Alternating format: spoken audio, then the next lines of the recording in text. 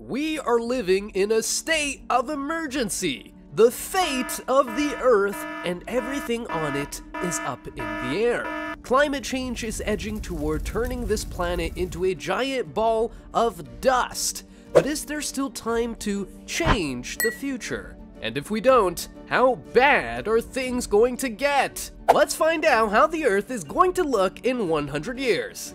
We are headed far into the future, but in order to understand just how unlivable Earth in 100 years is truly going to be, we need to make a few stops along the way. Welcome to 2030. Polar ice caps and ice sheets have been melting at rapid rates, and as a result, the sea level has risen by 20 centimeters. Floods and other instances of extreme weather are now more frequent. The rising temperatures have affected crop yields too. In less than a decade removed from 2023, 100 million more people have been pushed into poverty. The heat around the globe is resulting in a rise in cases of bacteria-related food poisoning. Bacteria love this new warmer climate, and they thrive in it. There is now a higher mercury concentration in all seafood. 250,000 people die every year due to climate change-related illnesses. Over the decade of the 2030s, the global temperature continues to shoot up. It is now 2040. The global temperature has risen by almost 2 degrees Celsius since the 2020s. Sea levels have risen by 60 centimeters in some parts of the world. The rising sea levels and resulting storm surges mean countries like Thailand and Vietnam are regularly devastated by floods. There is a mass migration as people look to escape the horrors of the countries they once called home. 8% of the world now has limited access to clean water. Waterborne pathogens, bacteria, and toxins present a deadly threat, as people suffer severe gastrointestinal issues as well as liver and kidney damage simply from drinking contaminated water. Many people die from dehydration and starvation. Unbearable heat waves are an ever-present problem in society. Society is beginning to collapse.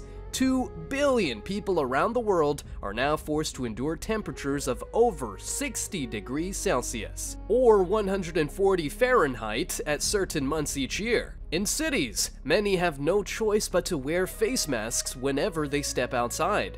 This is not because of a new pandemic like the COVID-19 virus, though. This is because of pollution and smog. The sea levels are still rising. Storms and floods continue to displace millions of people, and water is fast becoming an unattainable resource for many. The rising temperatures underwater have led to death for almost all the coral on the planet. Australia's Great Barrier Reef is gone. Fish populations have drastically reduced, leading more people into poverty and starvation. Crop harvests are now exceptionally difficult, and many fail. As a result, the cost of food at the grocery store is now at an insane level. Food is more expensive than ever before. Millions suffer from malnutrition. War breaks out in some nations as the people fight over access to food and clean water. The chaos is going to continue. But before we jump ahead to the year 2100, let's look at an alternate timeline. One in which we push our efforts to slow climate change. One in which our world advances, evolves, and becomes a better place for all of us to live.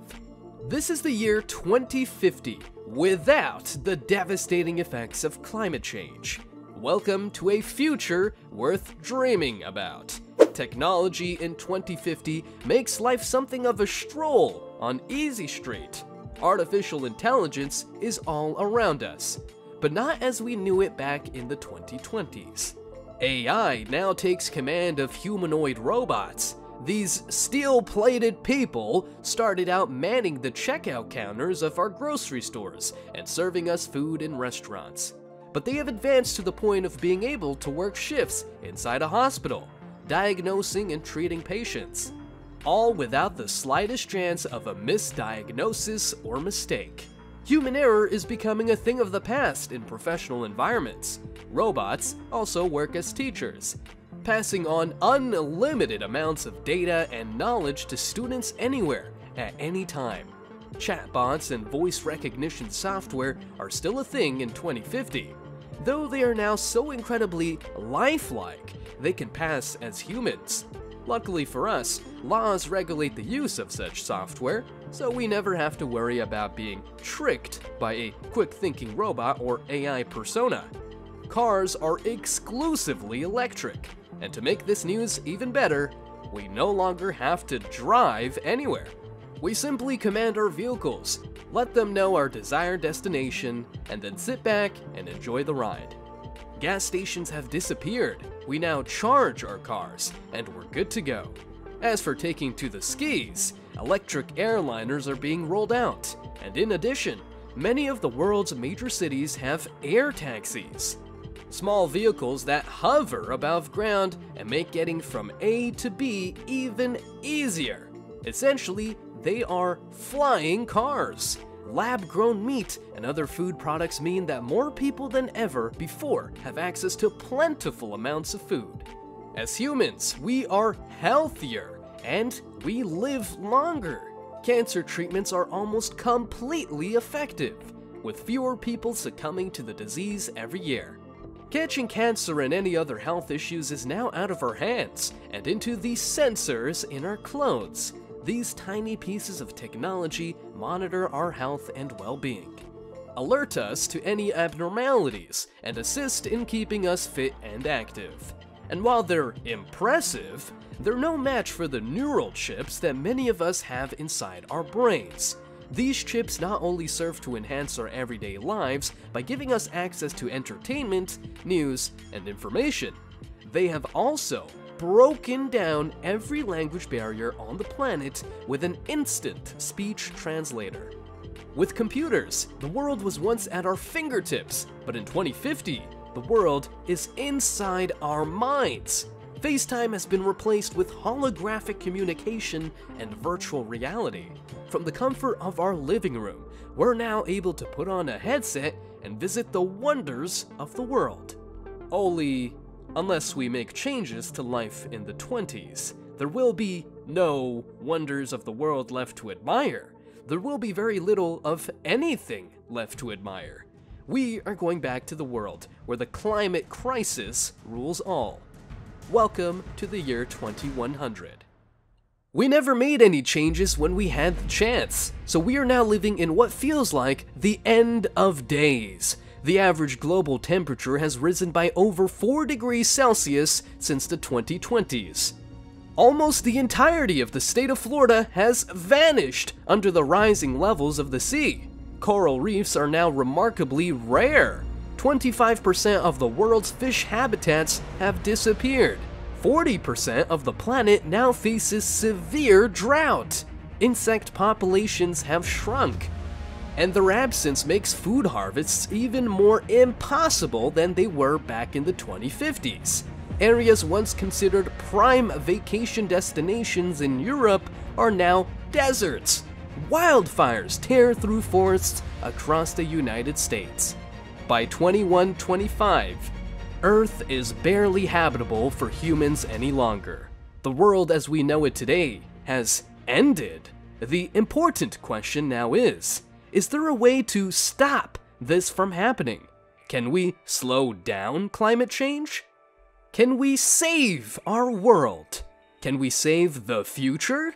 We as humans are the driving force behind climate change. Quite literally, driving gasoline cars is one contributor. Along with the burning of fossil fuels and deforestation, each of these activities, along with many others, generate what we call greenhouse gases. These gases are referred to as such because they form a kind of blanket around our planet and then trap the heat in, giving us a greenhouse effect. You may have heard that just 100 companies are responsible for over 70% of all greenhouse gas emissions blamed for global warming. But that doesn't mean the problem is out of our control. We as consumers have plenty of power. we also have a duty to increase awareness of these issues. Getting companies to sit up in their office chairs and take notice has not been an easy task for climate change activists. But over the past few decades, much has been accomplished in this regard. Many countries have now pledged to reduce their emissions and champion renewable sources of energy by switching to solar or wind power. This may not be enough though. So what else is there that we can do to help fight climate change? The answer lies with lifestyle changes, many of which are small and don't require tons of effort. The first small change we can make is within our own home. Doing something as simple as turning off electric appliances when we aren't using them can help.